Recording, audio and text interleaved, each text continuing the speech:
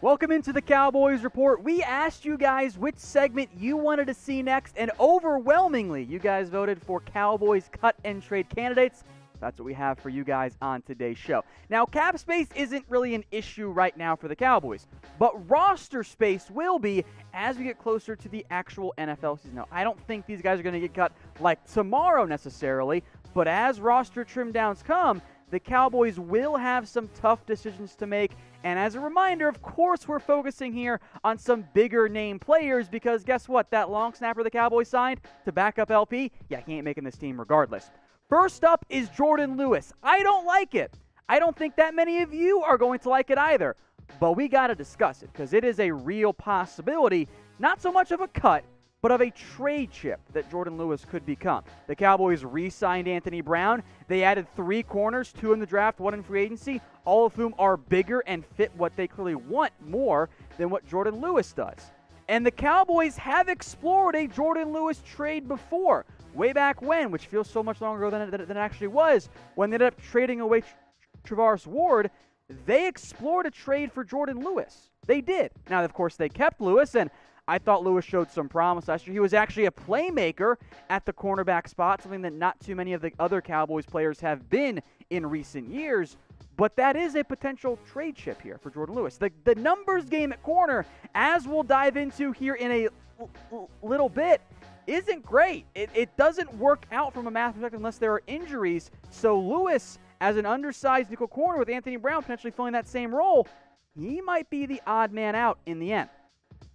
Now, I have a very important request for you guys. First off, thank you for watching the video. Can you do me a favor? Can you like the video for me? We're trying to get to 1,300 because I'll let you guys in on a secret. The Raiders channel, led by Mitch, likes their videos a whole lot more than you guys do for us here at the Cowboys Report. So just do me a favor, 1,300 likes. That's going to be like 10% of you at most. So just do me that favor, like this video so we can keep giving you guys more Cowboys videos all off-season long. Yeah, there's going to be a heavy emphasis here on cornerbacks, guys. Spoiler alert. Let's talk about Chidobe now. Again, he's not a cut candidate. Makes a lot more sense in a potential trade. And his range of roles in terms of his best-case scenario, his worst-case scenario, is pretty darn wide. He could still be cornerback 1, especially to open up the season. He could move to safety.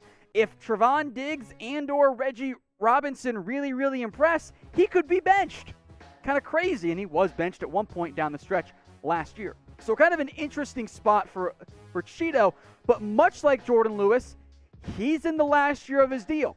The Cowboys have invested in corner. That overhaul of that room is going to continue, and I think Awuzie might actually have the most value of any of the trade options out there in terms of the corners the Cowboys could move on from. Now, his role, I think, will be determined by those young players, but it is an interesting spot for the Cowboys because you have 3 older veteran players, not including Daryl Worley. You have Awuzie, who got beat a lot more than you want and didn't make near the amount of plays on the ball that you want.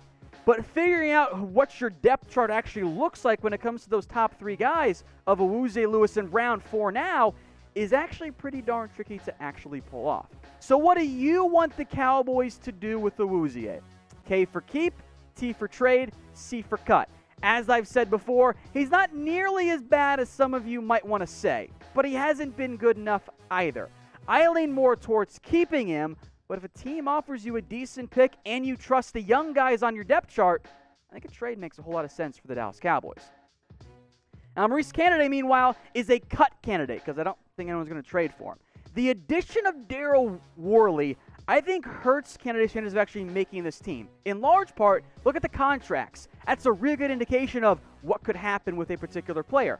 Only $200,000 of his 1-year, $1.25 million deal is guaranteed. And how many corners are the Cowboys going to carry? Awuzie, Brown, Lewis, we'll see where Diggs where he slots in, but Diggs is going to make this team. Robinson's going to make this team. Daryl Worley got a lot more guaranteed than candidates, so he probably makes the team. All of a sudden, you're at 6 guys before you get to candidate and or CJ Goodwin. Do the Cowboys go with 7? That's a significant amount of corners to roster. on an NFL team. Normally you see 6 or 5. The Cowboys went with 4 at one point last year. Like, they've gone thin before. They're clearly going to go heavier this year, but I want everyone in the comments to predict for me how many corners you think the Cowboys roster in 2020, and then once we have the number figured out, we're going to know who ends up getting cut and or traded. Now, Chris Jones has been on this list when we did it way back before the offseason, because it just makes sense, right? You can save $1.4 million with a release of Chris Jones, and let's be honest here, he was bad last season. Last in the NFL in yards per punt. Now, does that mean it's all his fault? No, of course not. There's field position stuff involved there. There's also, return stuff in terms of net average. That with injuries, allegedly, he hasn't been good for a while, folks. That is the reality of Chris Jones. I am very confused as to how and why the Cowboys have brought in zero competition for Chris Jones at this point. Doesn't really make a whole lot of sense to me. So I'd cut him because I can find a punter who can give me bottom-end production for less than what I would save with Chris Jones. But the Cowboys haven't pursued that. That doesn't make sense to me. Maybe something will change closer to the season, but for now, Jones is safe, at least for the time being. Speaking of safe, I hope everyone out there is staying safe. We have some Cowboys face mask covers for you guys. 3 for $24 at chatsports.com/Cowboys mask. They also have individual ones if you're just looking for one mask. I want the Cowboys to play this season. I need everyone to be smart and be safe out there. So be safe, be smart, and rep the #1 team, America's team, the Dallas Cowboys, in the process at chatsports.com/Cowboys mask. Let's talk about Trysten Hill now, because I'm sure many of you would love to trade him. Now, of course, it's all about cut or trade, and that's a noteworthy distinction for Trysten Hill. If the Cowboys cut him, they save $0. Trysten Hill costs as much to cut as he would to just keep on your roster and hope he develops for another year. Now, if you can trade him, of course, you get the benefits of freeing up that roster spot, getting an asset back, whatever it ends up being, and you save a little over $700,000. So there is some money to be saved if you can trade Trysten Hill. The issue for the Cowboys is, I don't know who wants that. 5 tackles, 1 tackle for loss. The reality is, even though he was only 21, Trysten Hill was a bust last year. And the Cowboys drafted Neville Gallimore in round 3. I think they're higher on Gallimore than they are Hill, given there's a new coaching staff in place. And for Hill, by the way, doesn't offer you much in terms of run stopping. He's a penetrating 3 technique type. Cowboys have Gallimore and Gerald McCoy to fill that role. I don't know what happens to Trysten Hill, but I think with the money involved, the Cowboys would prefer to trade him. So with that in mind, and feel free to get creative with your answers here, what would you accept in a Trysten Hill trade? What's like the bare minimum? Would it be a late round pick? Would you prefer like a used copy? Or like you got a whole bunch of options in there in terms of being creative and being funny if you guys want. Let me know what you guys think in the comments section. Let's stick on the defensive line here. Joe Jackson, who I've seen a little bit of hype for in the comments, but if we're being honest, Trysten Hill was better than Joe Jackson last year. That's not saying much, as you'll see with some of the production from Jackson, because it doesn't really exist. 5 games played, like 4 tackles, barely got on the field. Now, the Cowboys figuring out their defensive end depth chart in their line and who actually makes the roster, a lot of that depends on what happens with Randy Gregory and Aldon Smith. If both of them are reinstated and active and healthy and stay out of trouble, well, then you got Tank, probably Crawford, Gregory, Aldon Smith, Dorrance Armstrong, maybe Bradley and I. Okay, well, now we got 6 guys at defensive end. They're going to carry 7? I don't think so. That means Joe Jackson, the 5th-round pick last year, who I think would be behind Bradley and I, because I think I is a better player based on what I saw in college. I think that might make Jackson the odd man out. Could you trade him? Possibly. I don't really know if there'd be much of a market there. Maybe instead you try to sneak him onto the practice squad after you cut it. I do want to mention Tyrone Crawford here as well, just because that's kind of the nature of this whole thing in terms of notable players. You can save so much money, right? $8 million. You can save that amount with a release of Crawford, but the team seems very content to just keep him on the roster, which is interesting to me.